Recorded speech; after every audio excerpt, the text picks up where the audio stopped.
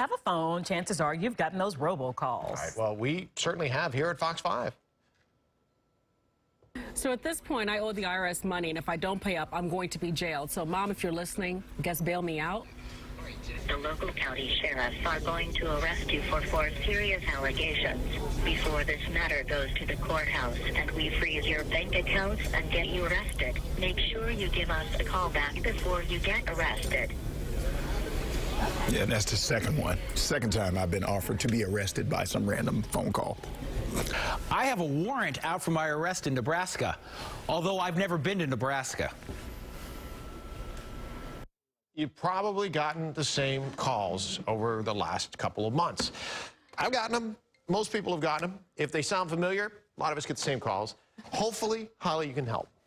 You know what? I've gotten a few of them. I'd love to tell you what they said, but they were in a different language. I get those. I did get one of those, You get yeah. those. I've got numerous calls from the Chinese consulate in New York City saying that there are problems there. Or just the universal debt collector. Yeah. Right. I'm a debt collector. Some of those I'm worried might be real, though. Some of those are real. Okay, well, some of them are silly and some of them are threatening, but all of them can make life pretty miserable. So we asked an expert whose company provides phone use data to major U.S. carriers, why are these people calling us and how do we get them to stop? Friend or foe? Your doctor's office or Scam Central? Sometimes you can't tell until you've picked up the receiver. You will be taken under custody by the local cops, as there are 4 serious allegations pressed on your name at this moment. Of course, the IRS or your college won't call you up and threaten you via recorded message, but some people fall for live or recorded threats and send money to scammers. Fraud is the #1 way they're making money. There has been, billions of dollars last year that people have been bilked out of by these scams. So why do they do it? Easy. To make money by ripping you off. And some of them are also trolling for your private information. You're starting to see that 1/3 of all calls today are either high-risk calls or nuisance calls, and nuisance calls being robocalls. So high risk is more spam calls, or fraud calls. So someone like you would think of the IRS spam incident where someone was calling from the IRS after you filed your tax return and say, hey, you haven't paid enough. That's kind of a fraudulent call trying to get the consumer to give consumer information. It's more to avoid spammers these days because robocallers can mimic phone numbers that are already familiar to you. It's called neighborhood spoofing.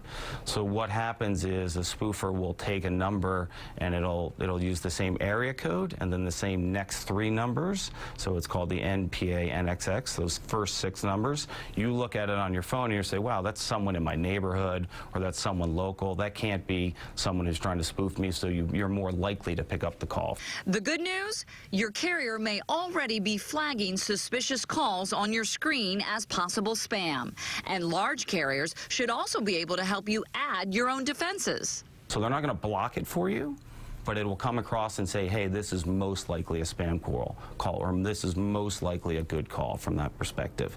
So they use technology that we've developed to be able to kind of put that reputation on the phone. Mike Keegan tells us that robocalls to the 202 area code topped 658,000 in October alone. That's down from the year-to-date high of nearly 1.2 million calls during July.